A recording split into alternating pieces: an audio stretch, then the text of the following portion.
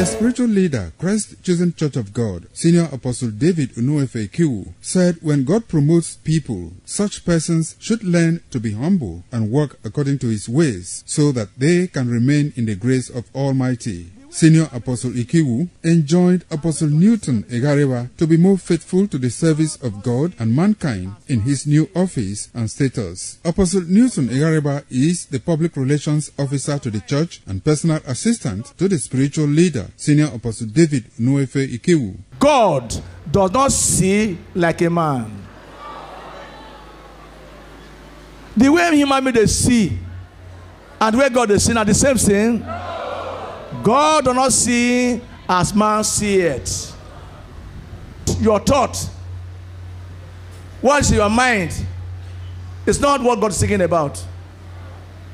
Your ways are not God's ways. As the heaven is higher than the earth, so is God's way.